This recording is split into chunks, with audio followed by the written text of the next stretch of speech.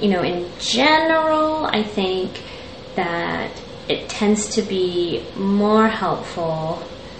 to suggest treatment or approach a loved one about treatment whenever they have experienced either negative consequences of their use, so they're feeling really like maybe something happened at work and they might get in trouble with it, and maybe they're starting to talk about like, oh, like I really don't want to get in trouble at work again, or whenever a loved one starts to talk about some of the negative things they don't like about their use, or like maybe they're considering going to an AA meeting. I think in those times,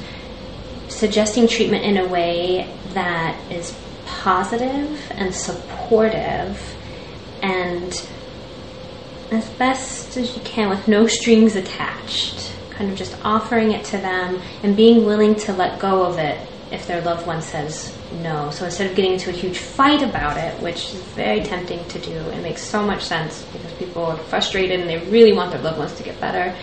it's kind of more like you offer it to them, they say no, you're like, okay, well maybe we can talk about it at a later time. There'll be other opportunities to suggest it, and when those opportunities come up, it's just kind of, again, just offering it to someone, but being willing to kind of let that person make the decision.